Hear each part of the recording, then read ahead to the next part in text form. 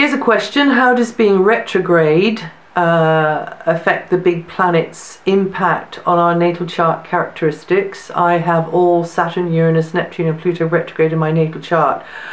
Do you know what? I've got loads of planets retrograde as well. I think that as we mature and age, really, the retrograde thing isn't such a big deal, but initially, especially with a planet like Saturn, the retrograde can actually bring out maybe the heavier side.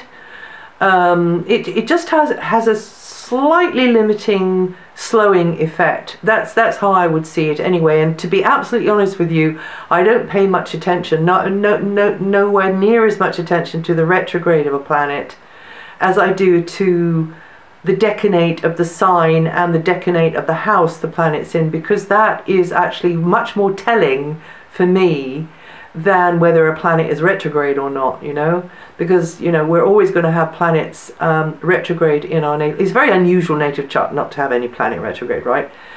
I mean, you know, Mercury retrograde at birth, is that going to mean for the whole life one is cursed or fated to have, you know, hold-ups, delays, missed trains, planes, letters that never arrive, people that never phone you back? I mean, no, you learn to grow and adjust to that. This is a piece of software that we're running, this horoscope, okay? So if you've got a slow running piece of the app, then you just learn to adapt. And we are here in this constant place of change and adaptation to a myriad of things all the time. So a retrograde planet shouldn't be overemphasized, I don't think.